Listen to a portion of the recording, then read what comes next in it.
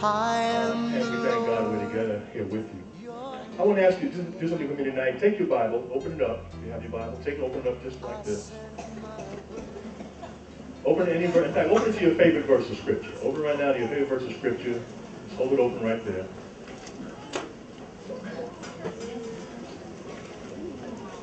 We got a lot of Bibles in the house tonight. There's power in God's Word.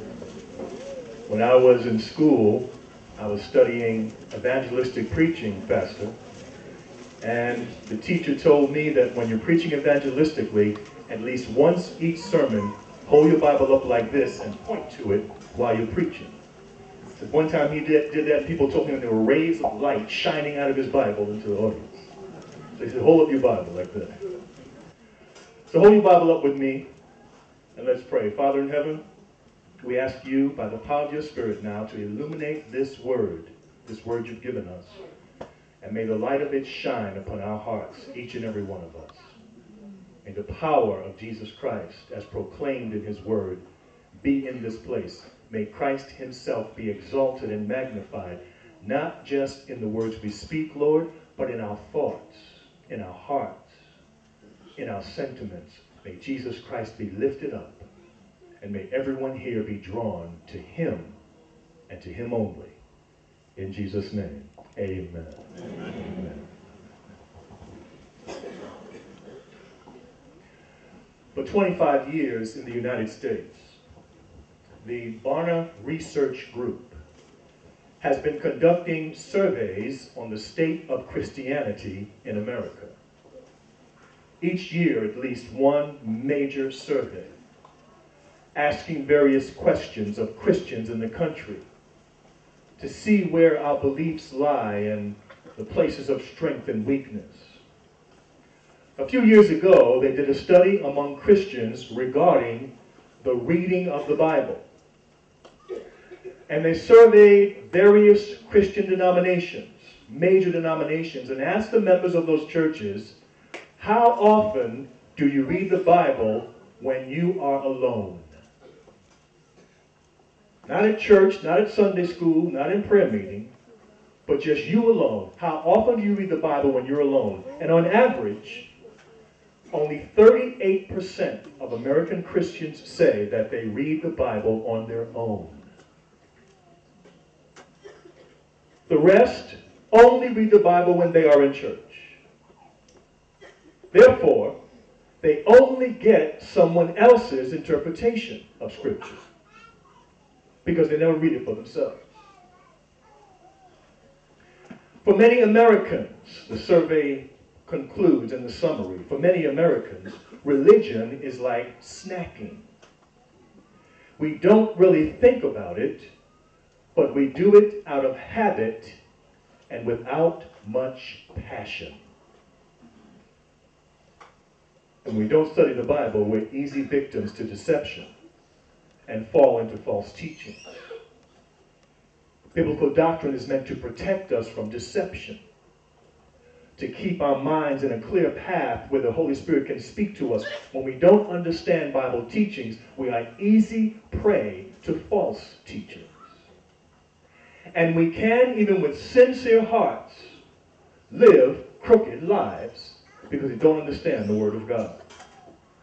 Another Barna survey, 2009, revealed something shocking, a shocking statistic regarding Christians and their knowledge of the issue of spiritual warfare. In summary, the survey said that 7 out of 10 church-going Christians in America either do not believe or are doubtful that Satan is a real living being. 7 out of 10 Christians. Most believe that he's just an influence or a psychological condition, but not an angel, an evil angel from the spirit realm who is walking about like a roaring lion seeking whom he may devour. Most American Christians do not believe that. When you don't read your Bible, you're an easy prey to deception.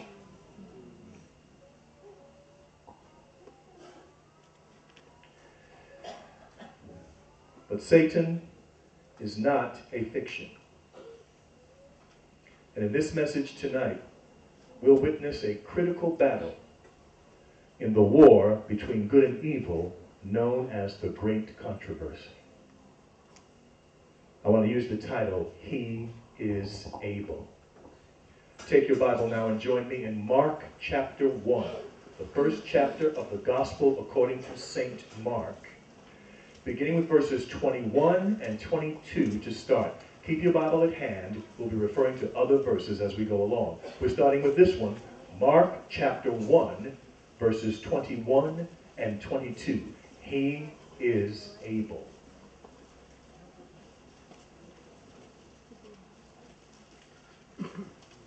Then they went into Capernaum, and immediately on the Sabbath day he entered into the synagogue and taught.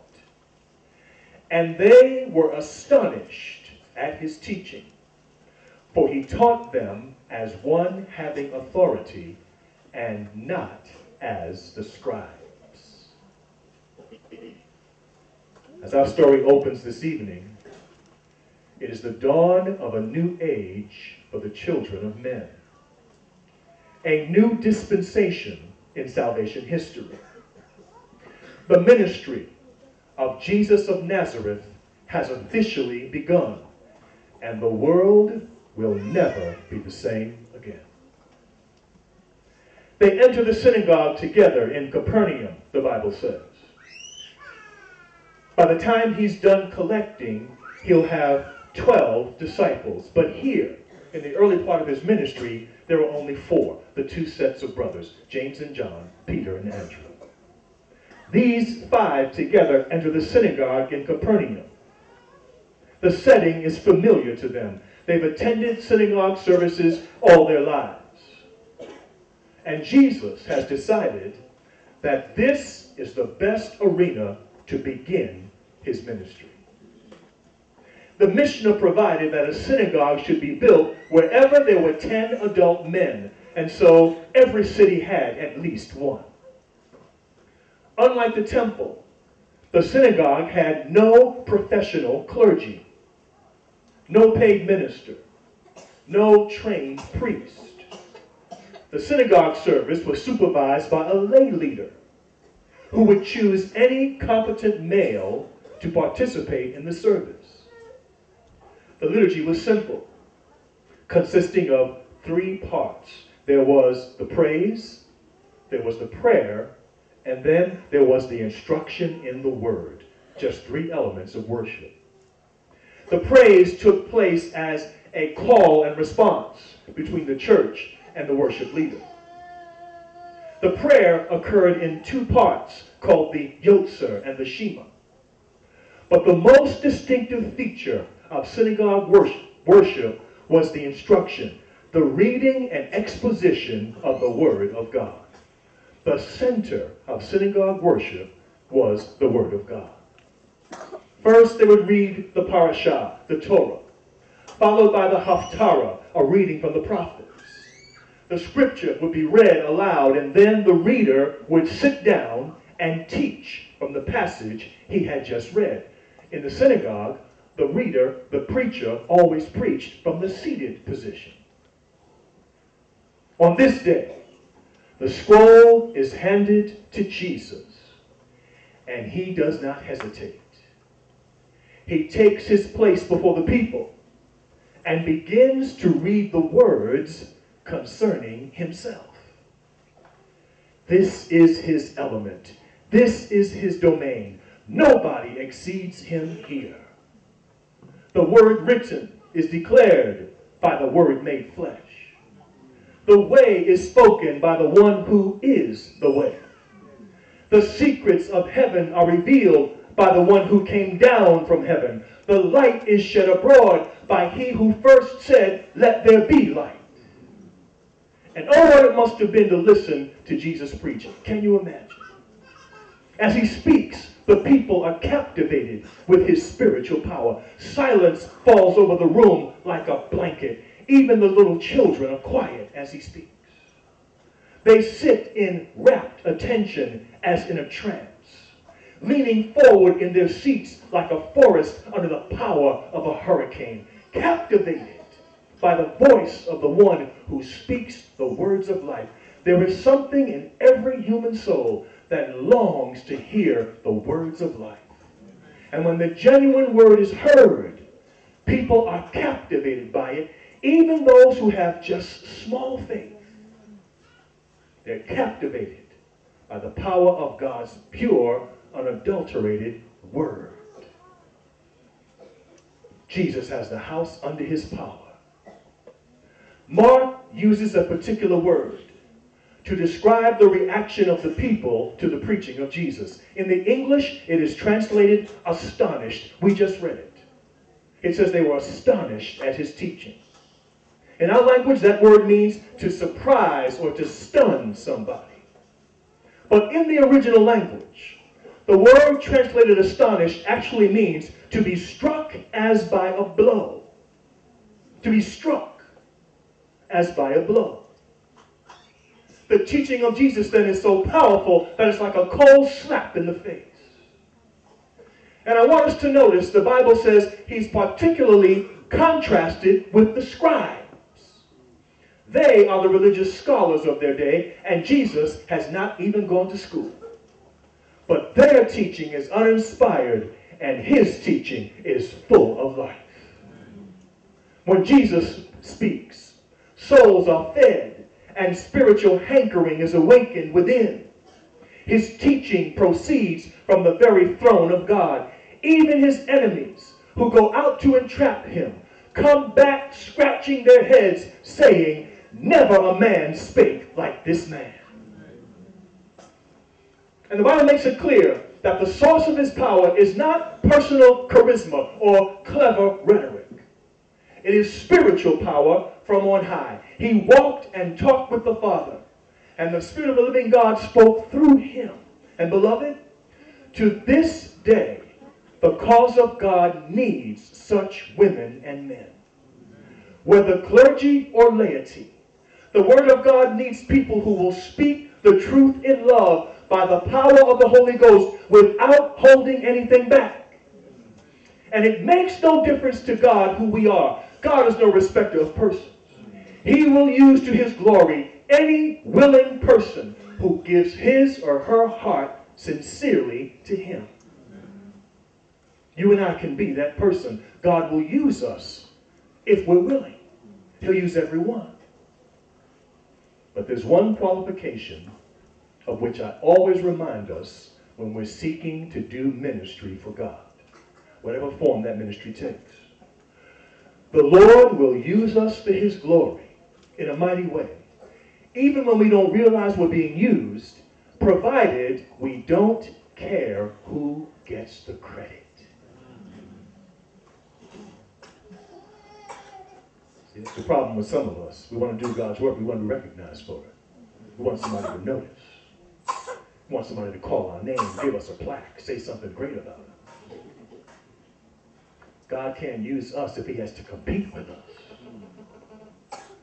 But if we don't care if we're noticed or not, if we don't care if anybody says congratulations, if we don't care if anybody calls our name, then God can use us in a mighty way to his glory. We won't even know how much he's used us until we reach the other side. But he'll use any willing person. Who says amen to that? Amen. Suddenly now in Mark 1's story, the story takes a dramatic turn. And the element of controversy is revealed. When Jesus reaches the part in his sermon about his mission to set the captives free, there is a sudden outburst in the middle of the service. 23 and 24. It says, "Now there was a man in their midst, in the synagogue, with an unclean spirit. And he cried out, saying, 'Let us alone. What have we to do with you, Jesus of Nazareth? Did you come to destroy us? I know who you are, the Holy One of God.' The voice shrieks through the corridors of the synagogue, sending a chill up everybody's spine. The deacons do not approach him to restrain him. No usher moves to calm him down. The people gasp and instinctively take a step backward, gripped this time by a silence of another kind. Not silence based on awe, but this time silence based on fear. This is not just some disturbed individual who forgot to take his medicine. Something deeper is going on, and one look in his face reveals it. His eyes are ablaze with the fire of insanity. An evil presence exudes from him, tainting the atmosphere, haunting the synagogue. Mark says he has an unclean spirit. Luke calls it the spirit of an unclean devil. His mind is not his own. He has lost the control of his faculties. Another power has taken charge of him, taking him where he does not want to go, doing things through him that he does not want to do. He's a shell of the man he used to be, a wretch of a man, not even a whole man, more like an animal than a man. Dead while he's alive, a spiritual zombie. Servant of God says, the man saw in Jesus someone who could help him. And when he stood up in the midst of the synagogue, he meant to cry out for help. He wanted to pray. But she said the demon came and took control of his vocal cords. And instead of crying a prayer, shouted the words we just heard. He wouldn't even let the man pray. He had so much control over him. A total slave. And immediately, Jesus is confronted with a personal challenge to his authority. Everything he has been saying about himself must now be put to the test right before this crowd. This is a showdown, the great controversy in miniature, contested over the soul of a single man. And the destiny of every human being weighs in the balance, not just this man. This is not just the story of one man. It's the story of every man. And the outcome of Mark 21 still means today as much as it meant in the first century, and even more, because today we are on the brink of the end of the world. In the time of Jesus, there were more cases of demon possession than at any time in the history of the world. In response to God's salvation initiative, the devil was aroused to intense activity. He claims this world as his own. It is determined not to give it up without a fight. He hates the plan of salvation. He hates God's Son and opposes him with all of his might. He has one occupation day and night, and that is to destroy human souls. This is all he cares about and all he ever tries to do. If he could have his way, he would cause each one of us under the sound of my voice to lose our eternal salvation, which Jesus paid for by his blood. He's the enemy of human souls. But our Lord made this world and everything in it, and he has a claim of his own to defend.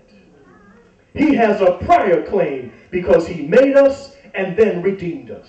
And it has to be noted that while he was here, whenever demons came into the presence of Jesus, they always lost their power. Even before he spoke to them or challenged them, they trembled in his presence. This is this is Testimonies for the Church, Volume 1, 296. The name of Jesus, our advocate, he, Satan, detests. And when we earnestly come to him for help, Satan's host is alarmed.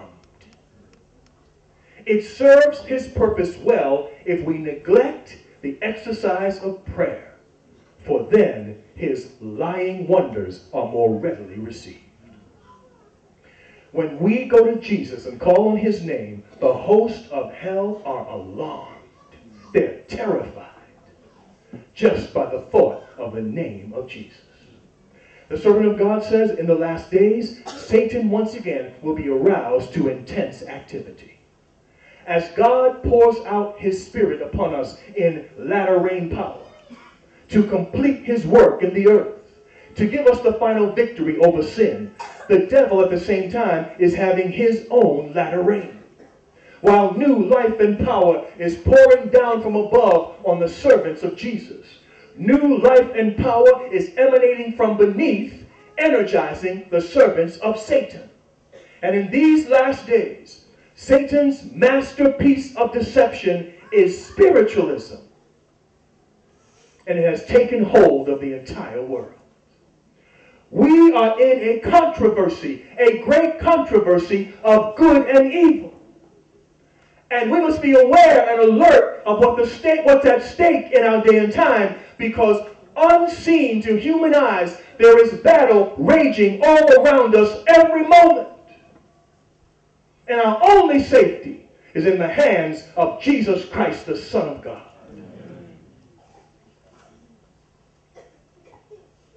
Based on the lie of natural immortality, the lie which Lucifer began in the tree in the Garden of Eden, the false teaching of spiritualism has become universal in our world, impacting every religion and every culture. In the last 10 years especially, we have seen an explosion of interest in the paranormal. Spiritualism has come into its own in a postmodern revival. It has been suddenly intellectualized to meet the modern needs of a scientific age. Nearly every major university today in the West has parapsychology somewhere in the curriculum. Public schools are experimenting with transpersonal education, telepathy, karma, astral projection, transcendental meditation, telekinesis, chiromancy, the third eye, channeling, harmonic convergence. It's everywhere in our society. It's replete in the culture. Police departments are consulting spirit mediums. Professional athletes are being hypnotized before going into contests. Entertainers are hiring personal spiritual guides to guide their careers and their lives. World leaders are governing by the horoscope. Sick people are turning to psychic surgeons. The unconventional has become the convention, and the nature of public thought is being changed right before our eyes. In the meantime, 7 out of 10 Christians don't even believe the devil is real.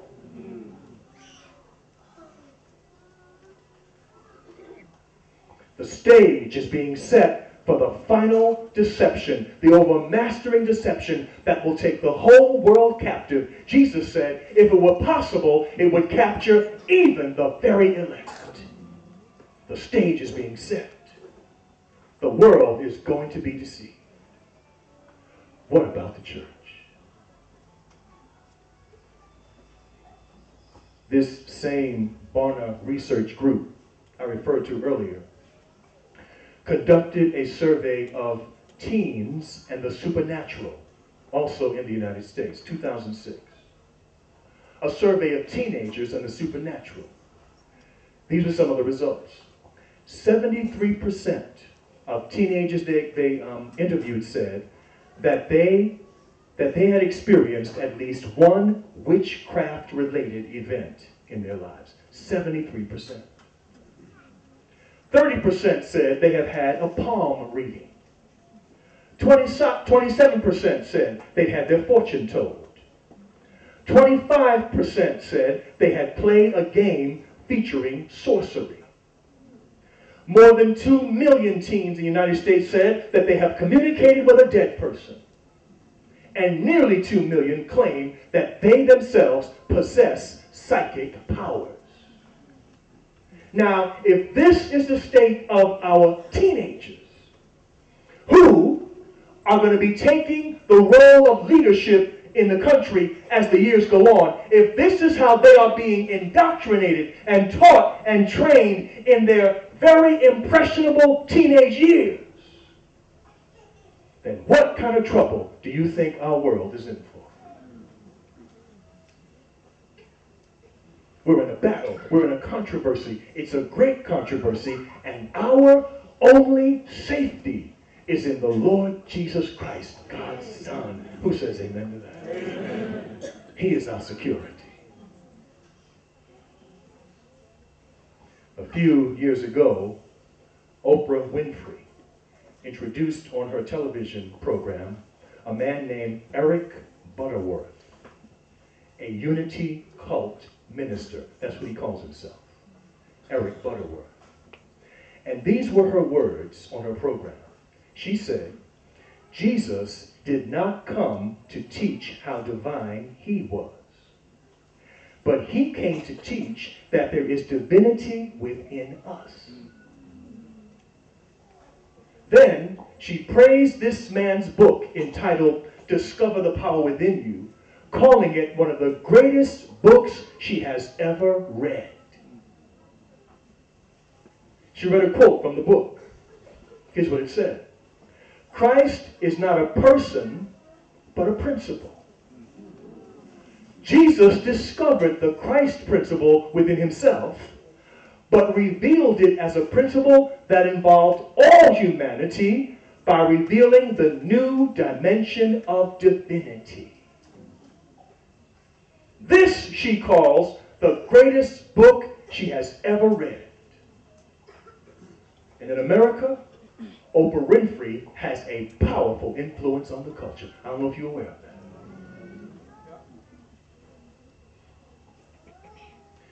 There is an important distinction between having Christ in us and having the so-called Christ principle within us. It's a subtle distinction, but it's important. If you don't read the Bible, you would never pick it up. Are you hearing me, church? If you don't read your Bible, you would never notice the difference.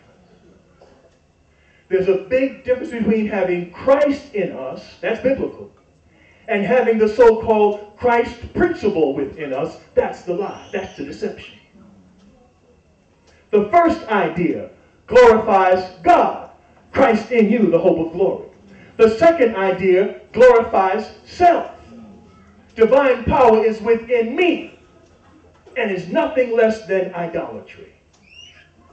The Word of God never makes a difference between Jesus and the Christ. Jesus is the Christ, the one and only.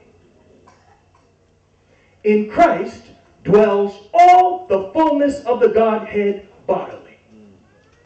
And every spirit that does not acknowledge Jesus is not from God. 1 John 4:3 says, this is the spirit of Antichrist. The most basic tenet of salvation is righteousness by faith in the Lord Jesus Christ. Amen. Take this away and replace it with faith in yourself, and you have destroyed everything that constitutes true religion. And this is the aim of spiritualism. The enemy wants our faith to be in him, not in Christ. Idolatry has always been about faith in what the self can do instead of in what God can do.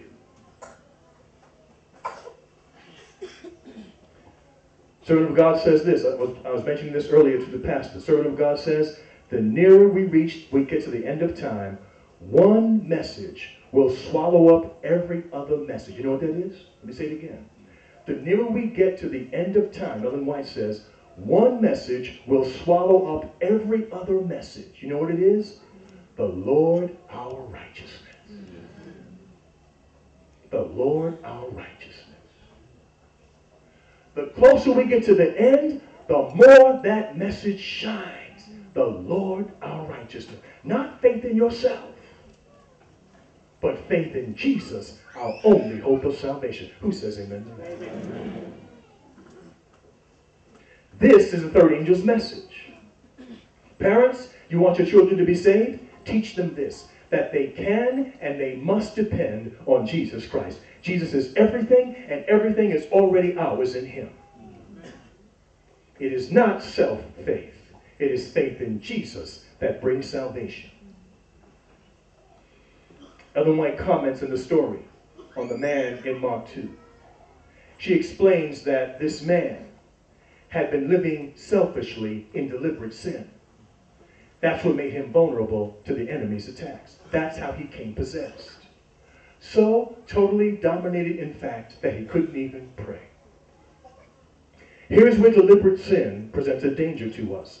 Not the sin of weakness or the sin of mistakes, but deliberate sin. When we go headlong, consciously, into deliberate rebellion against God, we make ourselves vulnerable.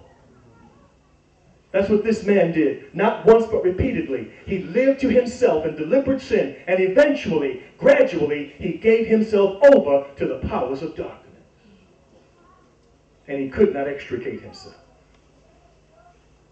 And here is where Mark's story becomes so important for us. For you see, this is Christ's first encounter with a demon-possessed man. This is the beginning of his ministry. He'll meet many demons along the way. We know that story, but this is the very first time. Nobody knows what's going to happen yet, because this is the first time. What will happen in this showdown? The question becomes this: how far must Satan take a man away from Christ to get him beyond the reach of salvation? The whole universe is interested in that question. Even holy angels are on the edges of their seats, waiting to see what Jesus is going to do. The Lord steps forward as the crowd is falling back. He has not a shred of fear. He puts aside the scroll now that he has been teaching from. This is no time for reading. It's time for action now. He squares off in the center of the synagogue, with the multitude surrounding him with bated breath, their eyes like saucers, waiting to see what will happen next.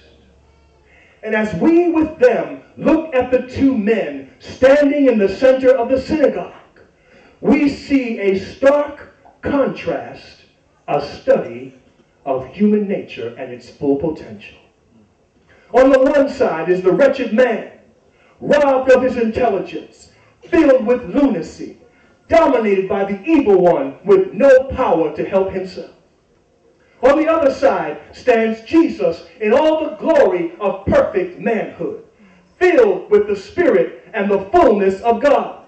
His powers are under his control through the submission to the Father. Make your selection tonight, church, because every one of us is going to become one of these two men. Because the controversy ends with only two sides: those who are totally for Jesus and those who are totally against him. When the controversy ends, there are no more undecideds. And everyone right now is moving in one direction or the other. Make your choice tonight, church. Where are you going to stand?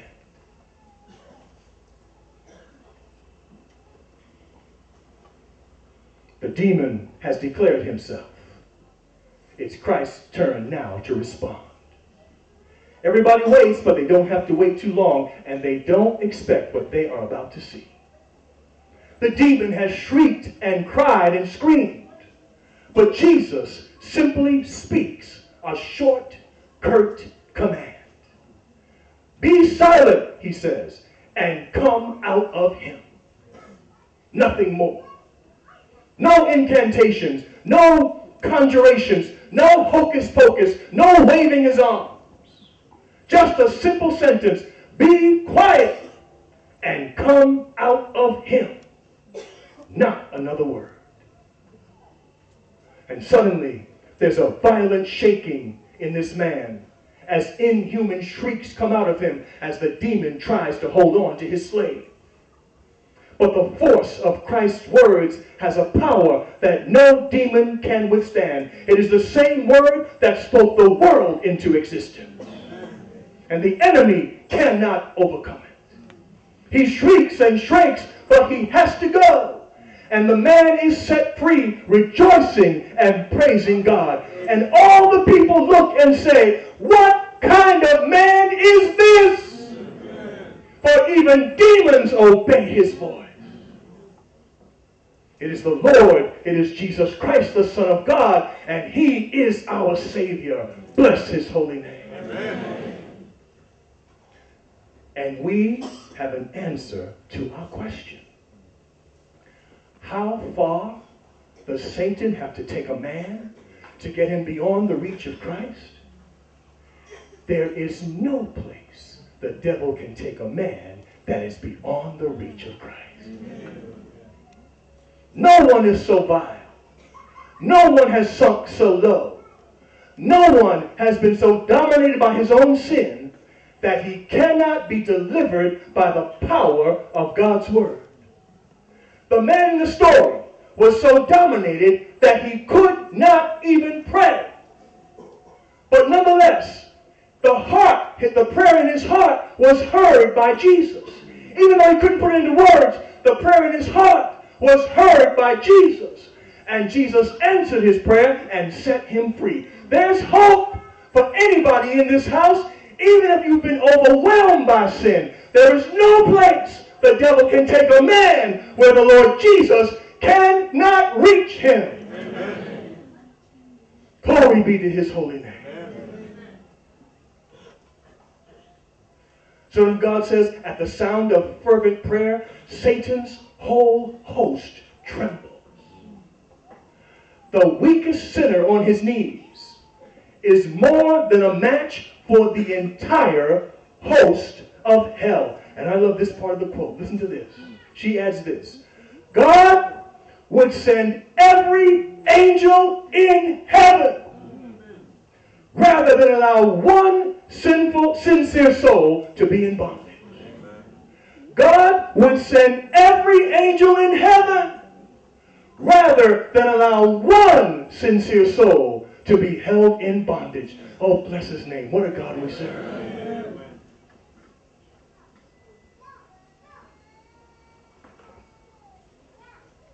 A few years ago, I just thought of this story. We were living in Southern California. After church on Sabbath, we went to a friend's house for lunch. And some other friends were coming there too. And one couple came in later than the rest of us, and they were so excited with the story they had to tell us. They had worshiped at a different church than we had that morning, and they wanted to tell us about the worship service they attended. They said they were watching the service, and the husband had his video camera taking a recording of the service that day. When they got home from church, they decided to watch the videotape for a minute just to see that he had copied everything right. And as they watched the videotape, they saw something on the tape that they had not seen with the naked eye. Behind the preacher, while he was preaching, they could see two angels in a fierce struggle fighting behind him back and forth. One, they said, was a dark angel with a long, drawn-out face. The other one had long hair to his shoulders, and they were fighting with each other right behind the pulpit during the worship service. They said they were moving so fast you could hardly see them, and then they would suddenly stop like they were catching their breath. And then they would go at it like this again, going at it, and then they would stop. And finally they said they went through a skirmish, and the holy angel pinned the evil angel down and sat on top of him and crossed his legs and folded his arms, and the man of God went on preaching. Amen.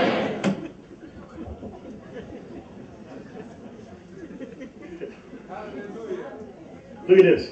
They left home full of excitement.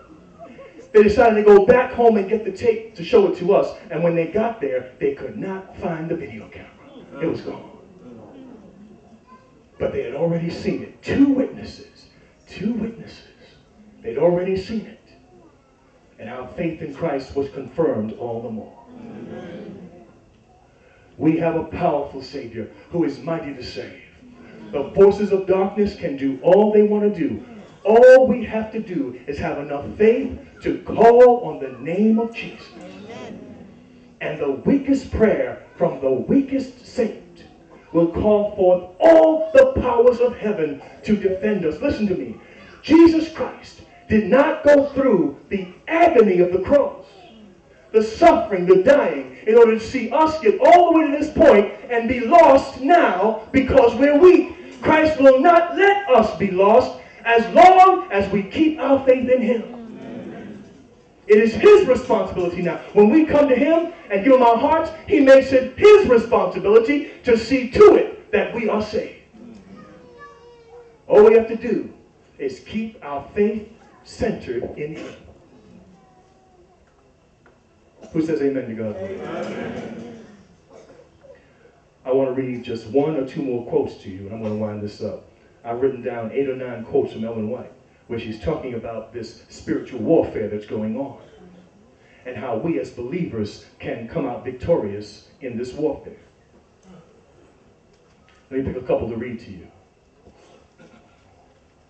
Maybe you want me to read all 9, I don't know. Let me pick a couple of them here.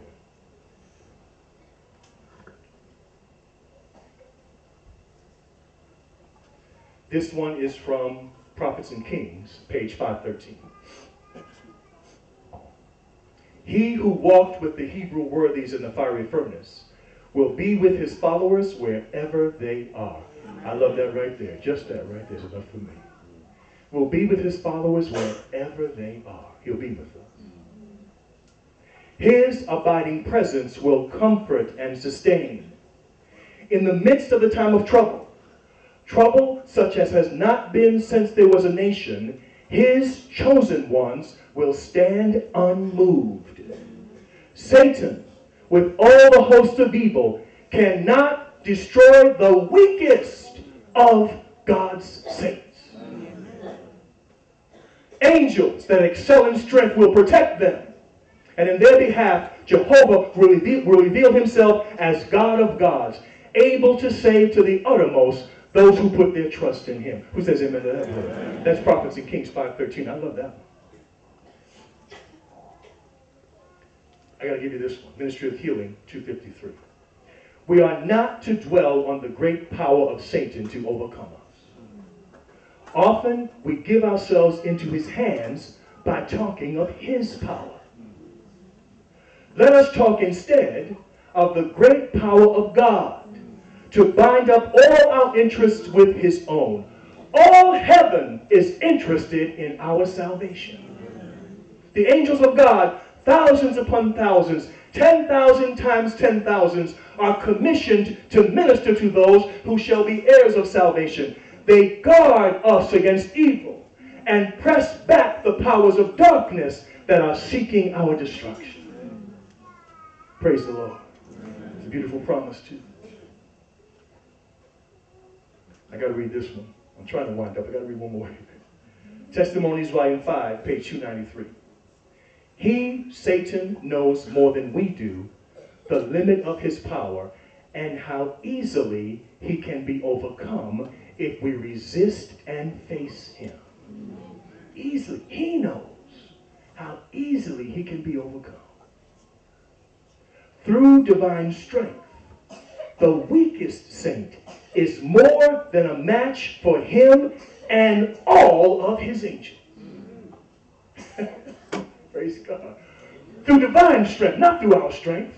The Lord our righteousness, not me looking for power within myself. That's a lie. That's a deception. The devil wants us to believe that.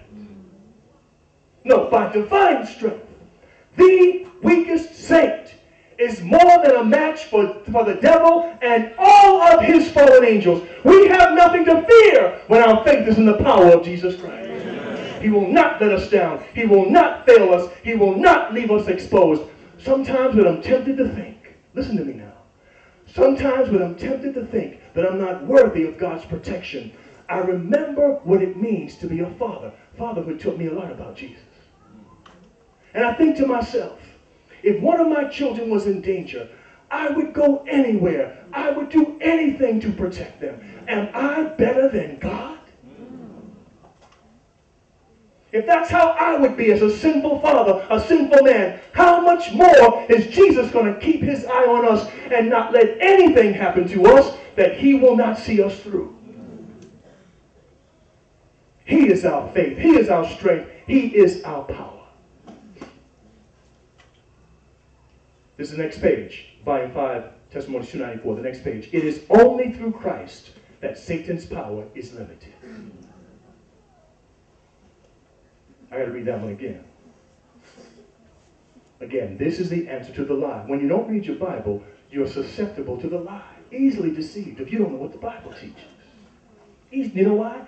Because Satan is subtle. He mixes a little truth with a lot of error. And people swallow it down whole, thinking that they're hearing the truth. Sometimes just one word is off, and the message is turned into a lie. If we don't read God's word, we have no hope of escaping the deception. The deception is too great. But the light of truth is in the power of this word. David says, thy word have I hid in my heart, that I might not sin against God. The power is in that word. It is only through Christ that Satan's power is limited. This is a momentous truth that all should understand. Satan is busy every moment, going to and fro, walking up and down in the earth, seeking whom he may devour. But the earnest prayer of faith will baffle his strongest efforts. Then take the shield of faith, brethren, wherewith ye shall be able to quench all the fiery darts of the wicked one.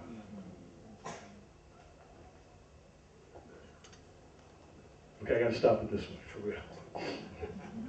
This last one, for real. Testimonies, Volume 1, 345. This is a long one. But if the one in danger perseveres, and in his helplessness casts himself upon the merits of the blood of Christ, our Savior listens to the earnest prayer of faith and sends a reinforcement of those angels that excel in strength to deliver him. Satan cannot endure to have his powerful rival appealed to, for he fears and trembles before his strength and majesty. At the sound of fervent prayer, Satan's whole host trembles. Listen to this. He continues to call legions of evil angels to accomplish his object. And when angels all-powerful, clothed with the armory of heaven, come to the help of the fainting, pursued soul, Satan and all his host fall back, knowing well that their battle is lost. It's already lost. The battle's done. We already have a victor. And we have a chance to pick sides. Jesus paid a dear price to give us a chance to pick sides. Because when sin first came into the world, we had already picked our side and we were all condemned. But Jesus came and died to give us a second chance to pick sides again. Right now, tonight, we got a chance to pick sides. The battle's already settled. The victor's already been declared. We have a chance to pick sides by the grace of Christ tonight.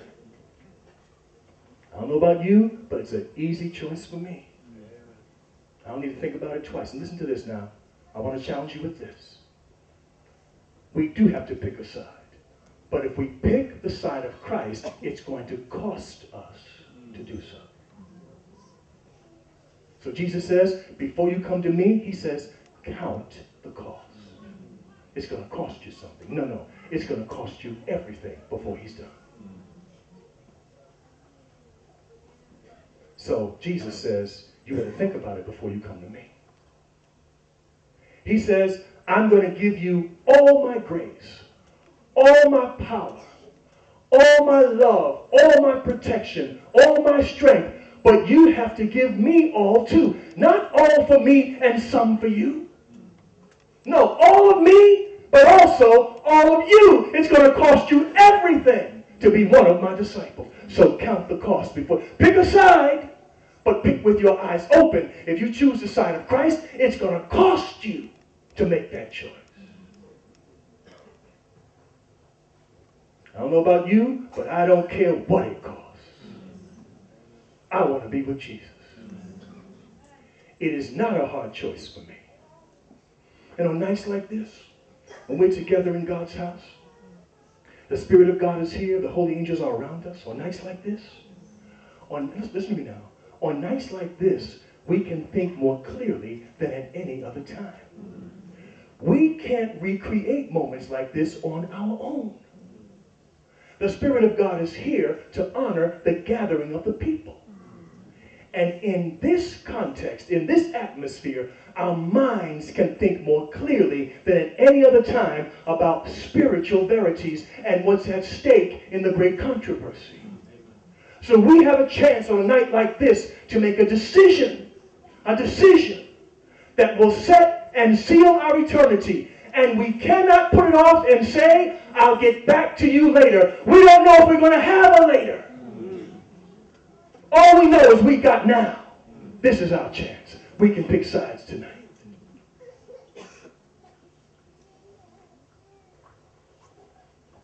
I'm going to give you a chance tonight by the grace of God to pick a side.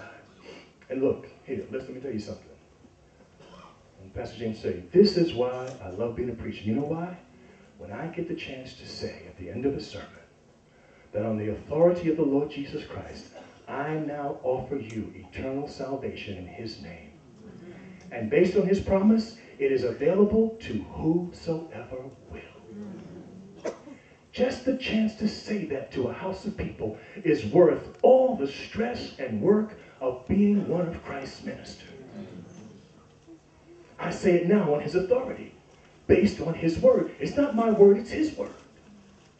He taught me to say to you, in the name of Jesus Christ, that if you choose tonight, you can have all of your sins erased and have your name written in the Lamb's book of life tonight. No matter what you've done, you have that choice tonight if you simply confess your sin and put your faith in Jesus. And the Bible says, whosoever will may come. Now, if you can get a better deal than that from any place else, you take it. But that's the best arrangement I've ever heard of. And tonight, you have a chance to make a choice. Think carefully. Choose wisely. Because your eternal destiny is at stake. This might be the last chance you have to make a clear thought choice like you're having right now tonight. Don't take it for granted. Don't let it pass by. Make a decision now while you can, this night. Make a decision for Jesus. It's a decision that will require you to give up your sinful ways. It's a decision that will require you to repent and confess your sin.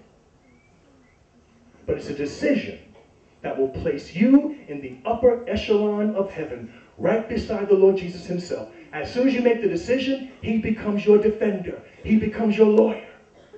His blood becomes your covering. And every promise he ever made in the Bible becomes a promise for you. The moment you decide you're going to make him your Lord and Savior. You have that chance tonight. I'm going to give you an opportunity right now. Let's do it this way. Let's take a moment first to pray. Let's take a moment first for silent prayer. I'm going to give us 20, 30 seconds for silent. And in that, use that prayer to search your own heart. Silent prayer.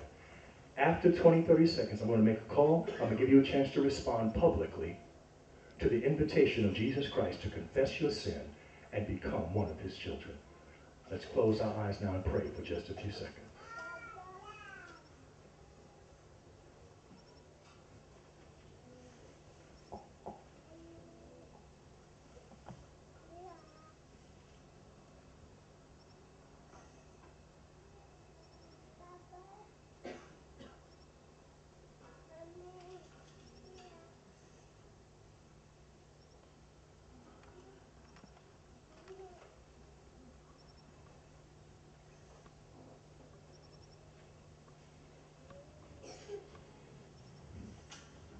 Holy Spirit, help us now to do the right thing. Now, beloved, if in your heart tonight you feel the conviction of the Holy Ghost and you feel drawn to make a decision for Jesus Christ, whatever that decision might be, you search your own heart and ask yourself, what is it God would have me to do? As you do that tonight, if you feel drawn to make a decision for Jesus Christ and to ask him to be the Lord of your life, I want to invite you right now in that decision to stand to your feet and show Jesus that you want to be his completely. Leaving every sin behind, every wayward way, every sinful habit, every sinful deed, confessing everything to him. And saying, Lord, come in now and be the Lord of my life. Maybe tonight in this house there's somebody who has been under demon oppression, not knowing what to do. This is your chance too to claim the healing and the power of Jesus. Stand to your feet if you want to make that claim right now. As the Holy Spirit moves you, let it be him leading you and no other influence, just the Holy Spirit. Listen to his voice. Search your own conscience. Make a decision for Christ. God bless you as you stand. God bless you. Right now in heaven, holy angels are taking names. They're recording right now the names of everyone who has taken a stand for Jesus. Those names go into a record in heaven. And those persons now qualify for a new status with God. Perfect in Christ. All sin washed away. Perfect in Christ. Names written in the Lamb's Book of Life. That response is going on right now in heaven.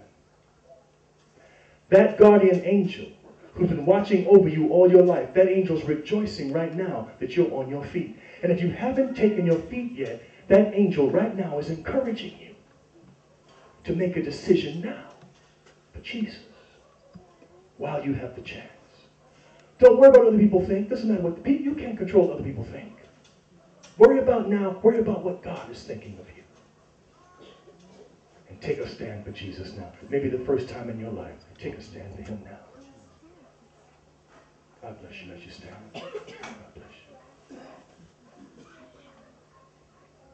Now, I want to pray a prayer of confession and of consecration. They call it the sinner's prayer, the prayer of repentance. I want to pray that prayer. And as I pray it audibly, I want you to pray that prayer in your heart. Then after I have prayed that prayer, I'm going to ask the whole house to stand.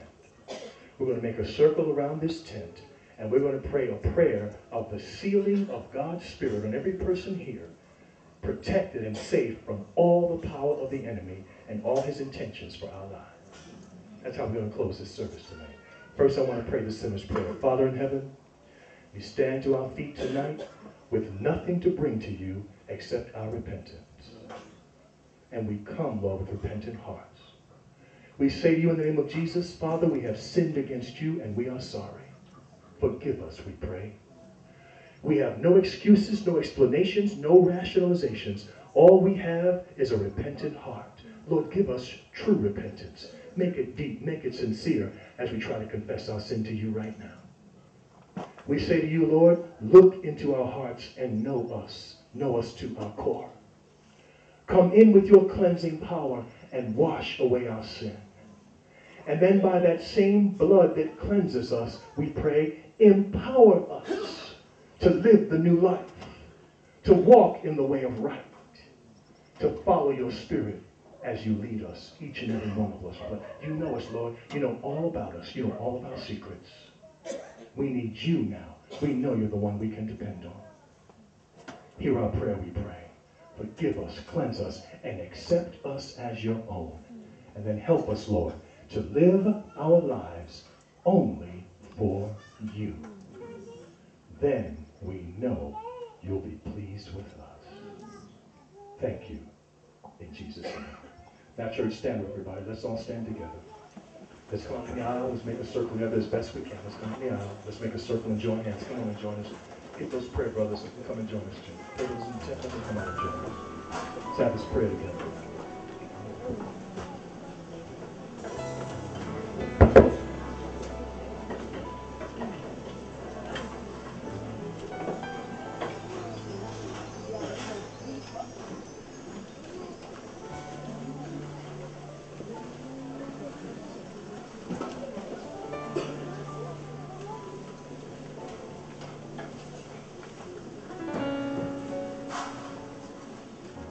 Let us not think that we're not worthy of his promises. None of us are worthy. But his promises for us if we simply believe. Jesus said all it takes is mustard seed faith. If you have that much faith, that's enough. He will hear our prayer.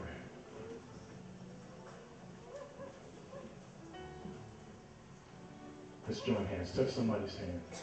Let's make a pact together and pray to the Lord our God. Our dear gracious Father in heaven, we thank you so much for your visitation among us here under this tent tonight.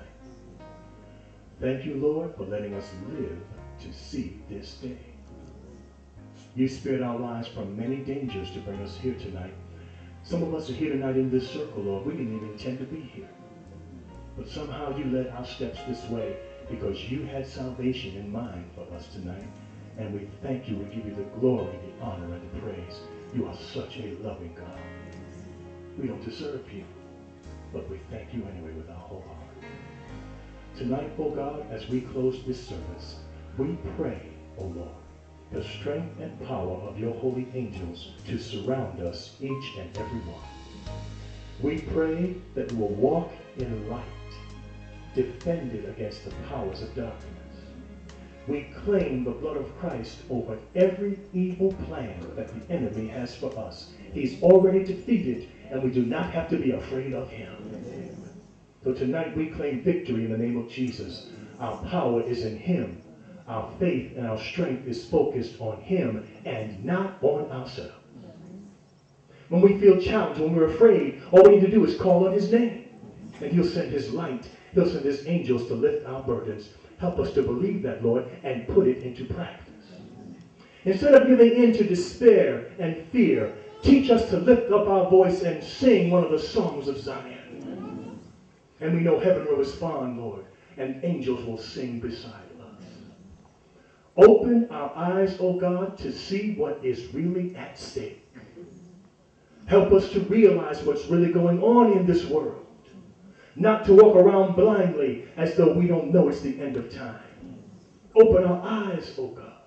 Help us to be aware and to live our lives as those who are on the brink of eternity, because that's exactly where we are. Rain down your Holy Spirit on your people, O God. Pour out your Spirit in latter rain power. We long to be infused with that power from on high. We're tired of mediocre living now, Lord. It's time for spiritual strength in your church. Rain down your power on us and make us the people that we can be by your strength and power. Enlighten us, and then, Lord, give us power to enlighten the lives of others. As we leave this place tonight to go our various ways, O Lord, keep us in your care. Help us not to turn back from the decision that we made this night to never turn back. And Lord, when in our weakness we fall into sin, help us to get up quickly, to confess our sin and get right back in line with Jesus again. May we never turn away from him again as long as we live. And on that final day when he will come in the clouds of heaven, oh, and we know he's coming soon. On that day, may we be among those who look up and say, lo, this is our God. We have waited for him, and he will save us. And we will praise you forever in a world that will never end.